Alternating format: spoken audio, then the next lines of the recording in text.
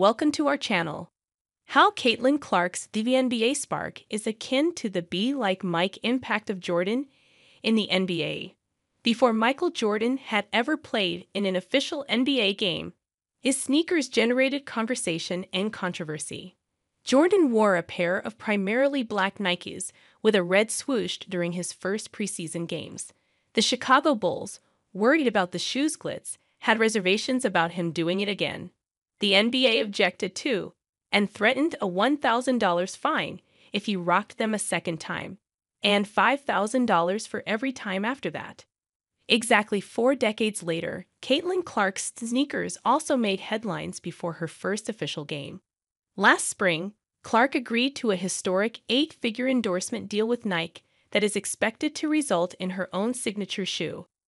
There were no threats of fines this time around, but there was ample chatter about what it meant for a rookie, unproven in the professional game, to ink such a lucrative and high-profile agreement.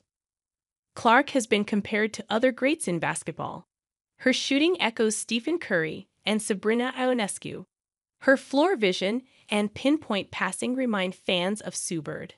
Alongside fellow rookie Angel Reese, the two instant impact players have been compared to Magic Johnson and Larry Bird, whose college matchups and professional meetings bridged the two levels together and helped boost the NBA in the 1980s. Clark, of course, has a long way to go before amassing a resume to match Jordan's 6 NBA championships and 6 Finals MVPs, 5 NBA MVP awards, and 10 scoring titles. She's just embarking on her first playoffs as a rookie, leading the WNBA, but her effect on the WNBA is already similar to his earnest impact on the NBA. Beyond flashing a callback to Jordan's classic shrug after big plays, Clark's impact is reminiscent to Jordan's in other important ways: mass commercial appeal, national celebrity, and the ability to catapult the sport to new heights. This is a culmination of a lot of factors over the course of time, said Bill Laimbeer, who played against Jordan throughout his 13-year NBA career and later coached more than a decade in the WNBA. The NBA and WNBA kind of mirror each other along the way, from the influx of talent, the rule changes to speed the game up, the name recognition because of TV, and the competitive nature. Clark and Jordan first became stars in college, leading their home state universities to NCAA Tournament glory. More than 17 million people tuned into CBS for the 1982 National Championships and watched freshman Jordan hit the go-ahead jumper with 17 seconds remaining to lift UNC to a national title. At the time, it was the second most watched title game broadcast. Clark, meanwhile, also created a ratings bonanza in women's college basketball with her logo three-pointers and clutch plays for Iowa.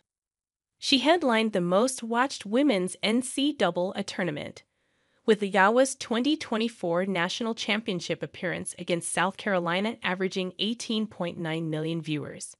But the professional leagues Jordan and Clark entered didn't have the same proven viewership loyalty as they helped inspire in college. The rise of Jordan and Clark didn't occur without strong foundations. There were pro stars before the two arrived: Bill Russell, Kareem Abdul-Jabbar, Wilt Chamberlain, Julius Erving, Bird Johnson. In the WNBA, Rebecca Lobo, Cheryl Miller, Lisa Leslie, Tamika Catchings, Diana Taurasi, Candace Parker, Aja Wilson, and Breanna Stewart. There were developments in the actual gameplay of both leagues which created a more exciting product, and changes in the media environment.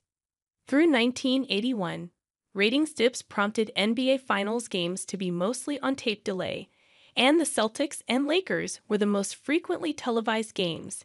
Viewers eventually began warming up to the league and a new wave of athletes, but it was Jordan who came in and electrified it with his showmanship as the Bulls dominated in the 1990s for peak numbers.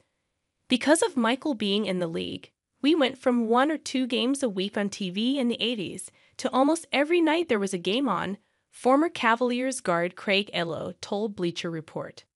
I think the NBA marketing ability for the rest of the teams was beneficial with Michael being in the league. If he never plays, I don't think they have that power to get the TV deals that they got. Thanks you for watching. Stay connected with us for more videos.